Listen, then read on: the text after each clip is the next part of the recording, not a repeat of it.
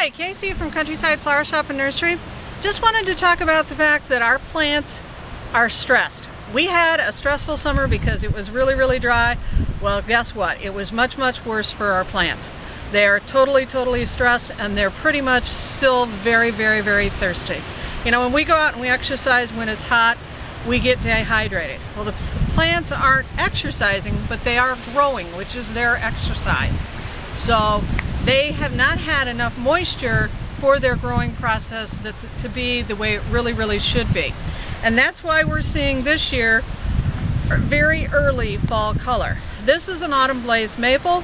Normally we typically see this beautiful color developing on the trees at the end of October, the middle to the end of October. Well, as you can see now, it's already starting to go into its fall process. And basically what it's doing is conserving its energy so that it can be as strong as possible to go through winter. What we want to do to help those trees be as strong as they can is make sure that they get very well hydrated. On some of our larger trees, this is going to mean going out, running a sprinkler. We might have to run it 12, 14, 18, maybe 24 hours. And then after we get it really well hydrated, then we can go in and we can give it some plant starter. Everybody wants to help their trees right now. What we want to do to help our trees right now is make our roots stronger. When we have a dry summer like that, we lose our feeding roots to our tree. So we want to make our roots stronger for our tree.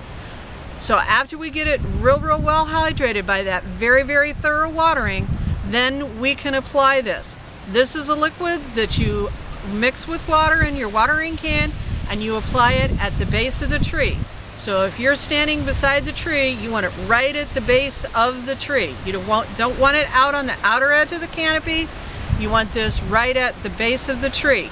But remember, we have to make sure our trees are extremely well watered before we apply this.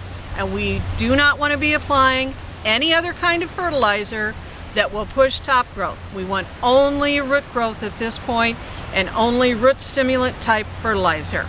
Okay, we've got a lot of it in the store to help you out. Thanks.